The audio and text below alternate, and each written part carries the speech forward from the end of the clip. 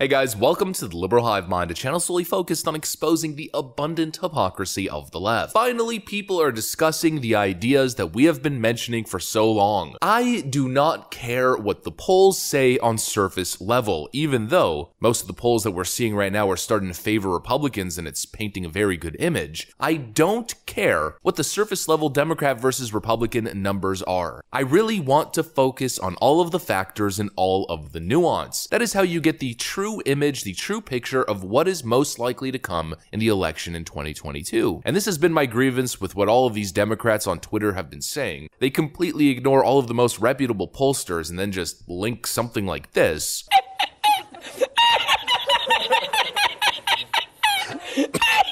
Yes, of course, Fetterman's leading by 21 points, Kelly's leading by 15, Warnock by 10, and Ryan by 6. Totally believable. Great job, Echelon Insights. But for real, Democrats post this stuff because it fits their copium dreams, it fits what they're hoping, and they actually believe it. These absolute garbage polls, and even some of these more perceived reputable pollsters, the numbers on surface level mean nothing. At the end of the day, there are so many factors, especially when trying to gauge Republican support and Republican voter turnout, and the moment you start to see pollsters or particular polls apply some of these factors to their polling data, or if you delve into the actual numbers and filter out some of the nonsense and some of the crap, like polling all adults for instance, and you start to focus in on only likely voters, motivated voters, a completely different picture emerges. And this right here, friends, is exactly why the pollsters get it so wrong every single time, unless we're in a Democrat-favored environment. And well, this week, folks, surprisingly enough, we have a string of pollsters who are finally screening specifically for likely voters. And well, let's just say it's not exactly what Democrats were hoping for. It's painting a very, very different image. Let's just say a leftist meltdown-inducing image, as Republicans continue to surge. Let me show you guys exactly what's going on here, as finally people are starting to wake up to the voter enthusiasm gap and the Republican voter turnout element of this election. We've got some stuff to get into, so let's roll the tape. Alright friends, so people are finally starting to focus in on the most important factor. Even Fox News did a piece on it this week with Robert Cahaley from Trafalgar Group. Republican turnout will exceed even what we predict. Robert Cahaley. Why do pollsters keep getting the numbers wrong and underreporting GOP support? It's a pattern here.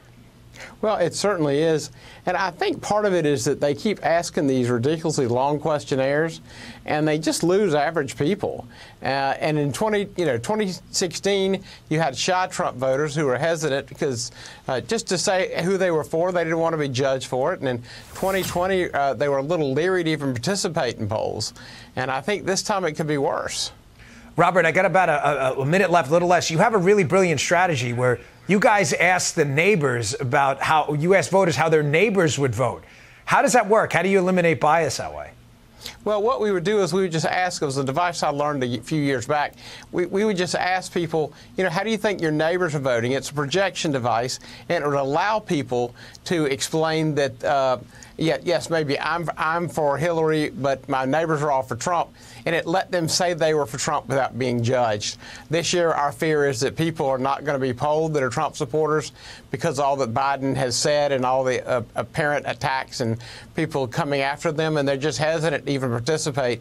I think everybody will underestimate them, including us. Republican turnout will exceed even what we predict. And well, like usual, Robert Cahaley has a point. And I know this because the data is backing him up. A bunch of new polls recently released. 2022 generic congressional ballot polling among likely voters alone. Take a look at this data set. ABC/The Washington Post, a left-leaning pollster, showing the GOP in the lead at 51% to 46%, a +5 lead when screening specifically for likely voters. CBS/YouGov, showing a GOP lead of +1. This is incredibly significant because, as you guys know, YouGov is one of the worst, most Democrat-biased pollsters, currently calculated in all of the averages, and they've been showing Democrat leads all the way up to +8 over the last 2 months. Well, imagine immediately as they screen for likely voters. Would you look at that? Look at this, look at that. Yes. Yeah, look at this. The GOP suddenly takes the lead, even in a massively oversampled Democrat survey. I've showed you guys countless YouGov polls when we delve into the data, where they're undersampling Republican voters by over 10 percentage points. But the list goes on. We have the McLaughlin Republican poll and the Data for Progress Democrat poll, both showing GOP leads, and Trafalgar Group showing a +6 lead. All of these polls specifically focusing in on likely voters. This is what I mean by the numbers themselves don't mean anything. You gotta look at the numbers and then you gotta apply the factors. If you're looking at a poll from whatever polling outlet and it's just looking at adults and it's oversampling Democrats, what kind of result do you think you're gonna get? You're polling all kinds of people who aren't politically involved, all kinds of people who don't necessarily pay attention, and they have the default value of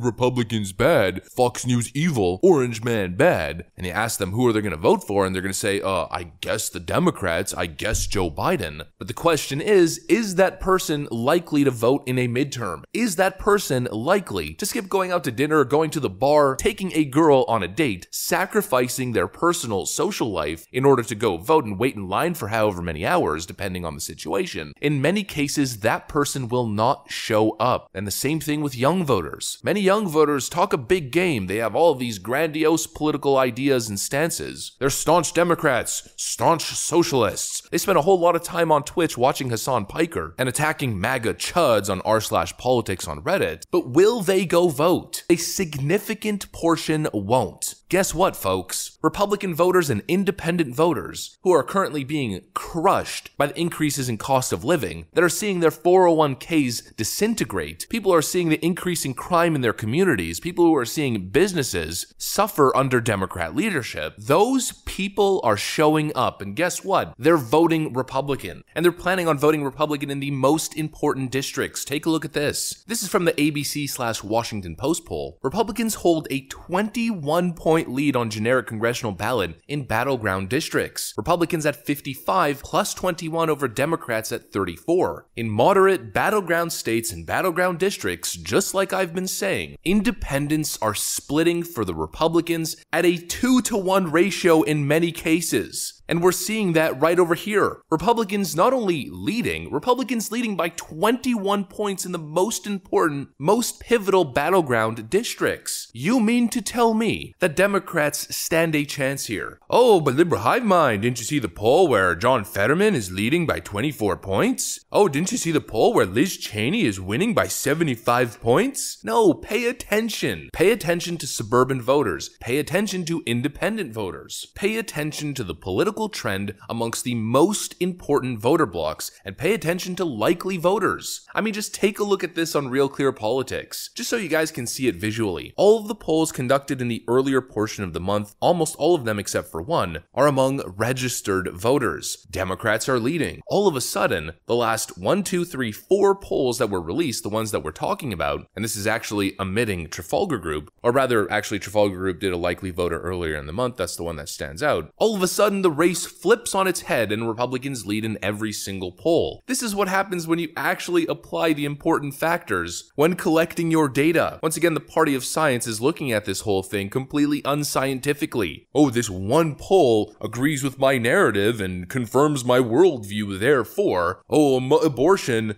angry women are gonna win us this election. No. And even that argument is completely ridiculous. The idea that abortion, or the most recent Roe v. Wade decision, only helps generate voter enthusiasm for the Democrats. As former Governor Christie on ABC's This Week puts it, that's not true at all. Let's talk about the abortion issue, because 84% of the voters say the economy is their top issue. Only 62% say abortion. And when you go deeper into the poll and look at some of the crosstabs on this, what our poll is showing is that the pro-life people are more motivated by the abortion issue to vote in these midterms than the pro-choice people are. What our poll is showing is that the pro-life people are more motivated by the abortion issue to vote in these midterms than pro-choice people are. This, once again, is exactly what I've been saying. The keys here are voter enthusiasm, the keys are demographics, important issues, and every single one of those factors currently benefits the Republican Party. Every single one. The issues and the policies policies, Republicans are winning. We've covered that a million times. Voter enthusiasm, Republicans are winning. Likely voter polling data, Republicans are winning. Demographic shifts, Republicans are winning. They're winning with suburban voters, independent voters. They're gaining black votes. They're gaining Hispanic votes. They're gaining support amongst Asian American voters. Across the board, Republicans are gaining. Republicans are winning. And the moment the data just starts to apply one of these factors, just screening for likely voters, all of a sudden, across the board, we see Republican leads. It's an I told you so moment. I'm sticking to my prediction here. Republicans win the House, Republicans win the Senate, and I don't think it's going to be even close. This might be the red tsunami that a lot of you guys have been waiting for. That's what I got for you though. Hopefully you enjoyed it. If you did, make sure to leave a like and possibly subscribe to the channel if you guys are up for it. I'm gonna get back to work. Thanks for watching, and I'll see you on the next one.